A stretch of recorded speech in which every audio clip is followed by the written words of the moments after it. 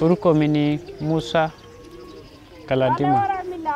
Ìgbà tí mo wà lọ́mọdé kí n tó máa lọ sí school, mo ń ṣiṣẹ́ iṣẹ́ màlúù. Mo wà ní ọdún mẹ́wàá ńgbà náà. Wọ́n fún mi màlúù 3 akọ kan. Nígbà mo sì fi school, mo jáde school, mo wà ní tí mo délé, mo bá pé wọ́n ti bímọ, wọ́n ti pọ̀. Wọ́n jẹ́ 40 àti 10 nísìn. For generations, Fulani herders have reared their cattle in this beautiful land. This is the lush expanse of Fashola in Nigeria's Oyo State, where we've come to witness the convergence of modernity and traditional practice, and how an entire landscape is being changed as subsistence is being replaced with opportunity through a unique dairy development program.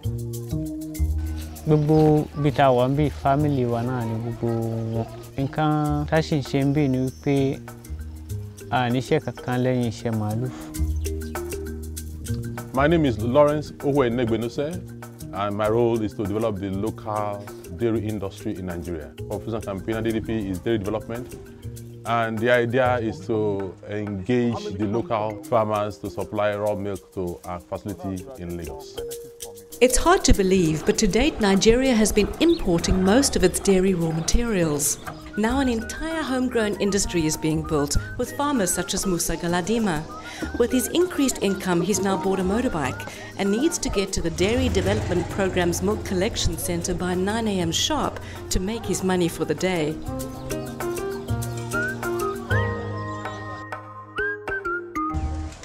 We have these farmers that are Fulanis. They are traditionally cow owners, they are traditionally cow herders. They have some experience in how to manage cows. The essence of the program is training farmers to produce better quality milk and higher yields. It takes place under the trees next to the collection centre.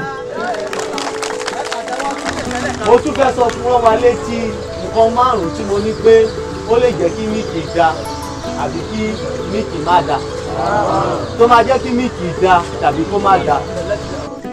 Torí àkọ́kọ́ ni ìmọ́tótó, ẹlẹ́ẹ̀kejì ni wípé kó tètè délé iṣẹ́, ẹlẹ́ẹ̀kẹta ni pé kí míìkì má ní abẹ́rẹ́, ẹlẹ́ẹ̀kẹrin ó ní wípé míìkì kò gbọ́dọ̀ ní nǹkan míì. Ẹlòmíà nígbà kí míìkì mi pọ̀ sí jẹ́ bomi sí, so a gbọ́dọ̀ bomi sí míìkì, dẹ́ a gbọ́dọ̀ tún fi yọ̀ sí àbí nǹkan míì.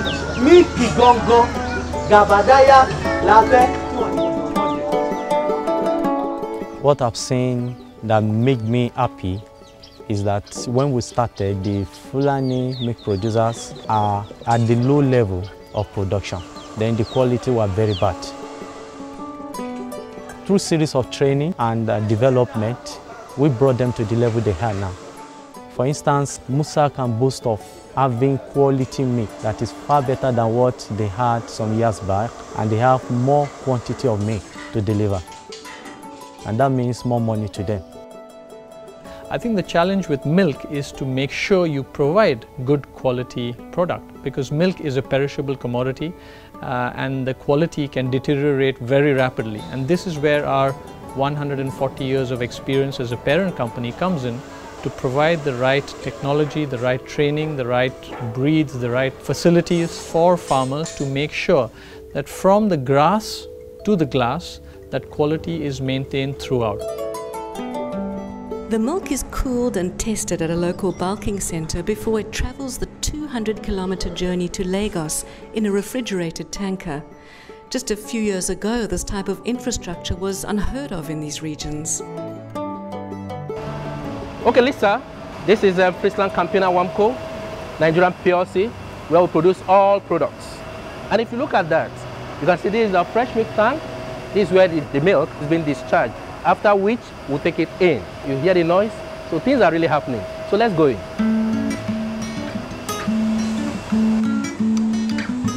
We employ over 2,000 people directly and approximately 30,000 people indirectly. We're the market leader in dairy. We've been operating in the country for 60 years. And at this facility we produce almost all of Nigeria's requirements in dairy, which is essentially evaporated milk, milk powder and flavored milk powder in all sorts of pack sizes and flavors. Almost all dairy raw materials are imported. But based on the drive of the government, based on our need to have a sustainable production and marketing outfit in Nigeria, we needed to go into dairy development. And the target for us was to achieve about 10% local sourcing in 5-6 years. Now we are doing about less than 3%, which means we still have a long way to go, but it's possible.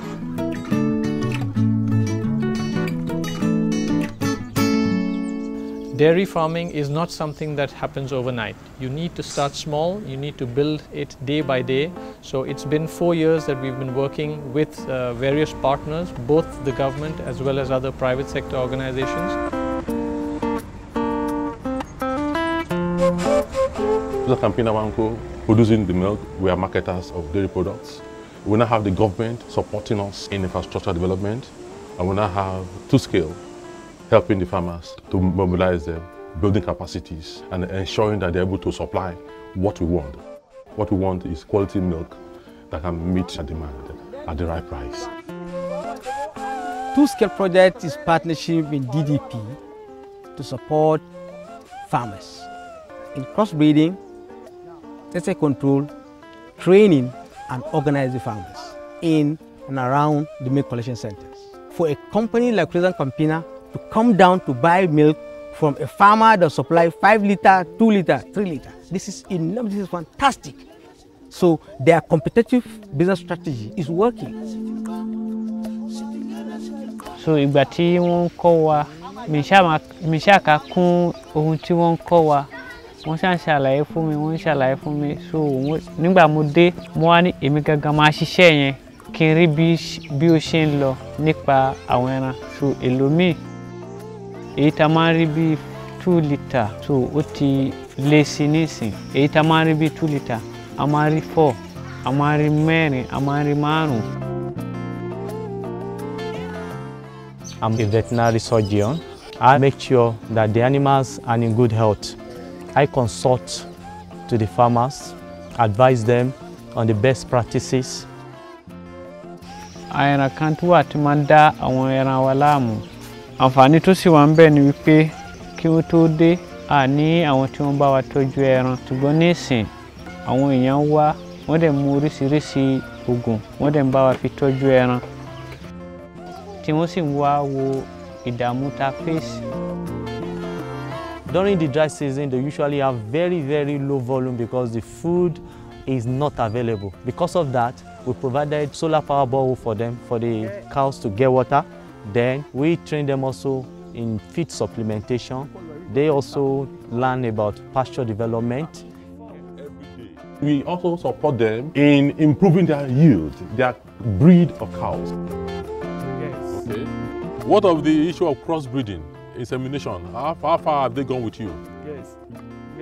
The local cows here, they give about 1 litre of milk per day, which is grossly insufficient and not efficient. But what we know that is possible that we have in other countries to get cows that give 30 to 40 litres per day.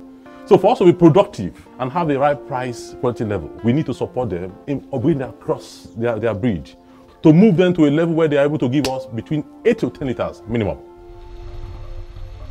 What I love about Musa is that he easily accepts what we came with. He's an enterprising young man. We want to encourage young dairy farmers into dairy farming.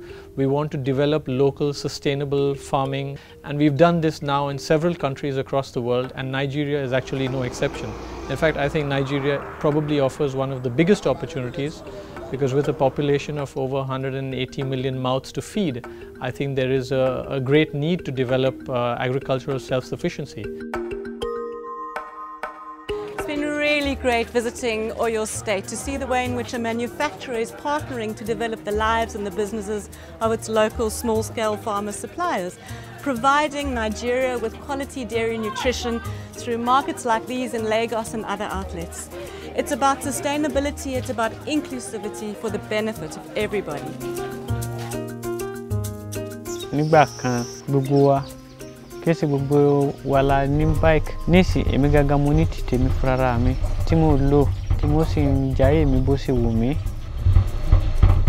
The job puts smiles in my face when I see people that don't have means of livelihood and now they are living better lives. Each day I see their life is being affected in a positive way.